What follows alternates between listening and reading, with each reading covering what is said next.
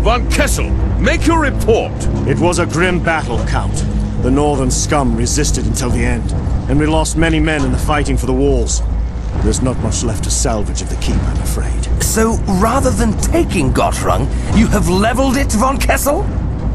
It would have been better to take the fortress intact, Captain.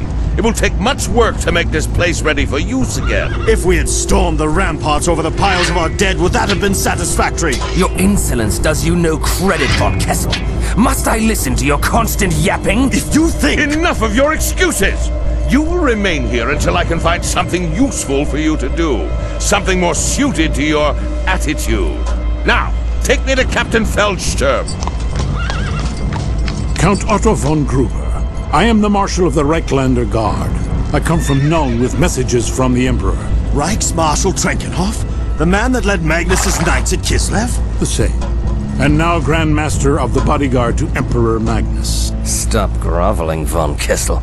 You'll get mud on your tongue. Messages from the Emperor, you say? These wouldn't be orders, would they?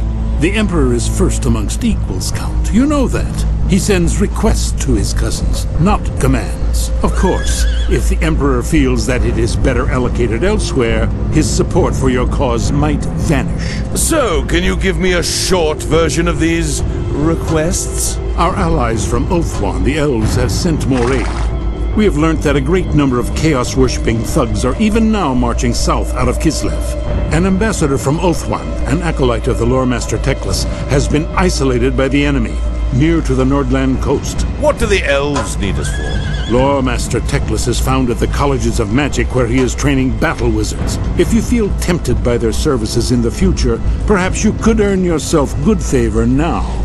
Battle wizards, you say? I shall go myself to meet with these elves. No.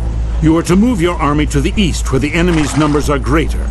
There is rumor that there is one amongst their ranks seeking to unite the tribes again. Send a portion of your force under your best man to the elves, and take the rest of your men eastwards. Go through Nordland to rescue the elves? I pity the poor fellow who gets that thankless task. Stefan, my boy, perhaps you should meet with this emissary. You have a better manner with strangers than any of my other captains. The elves shall see the worth of men of the Empire.